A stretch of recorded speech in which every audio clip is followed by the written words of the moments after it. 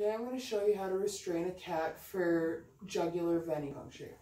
You want to start off by placing your cat on the table in sitting position. You can take a towel and drape it over the back of them to help keep them calm.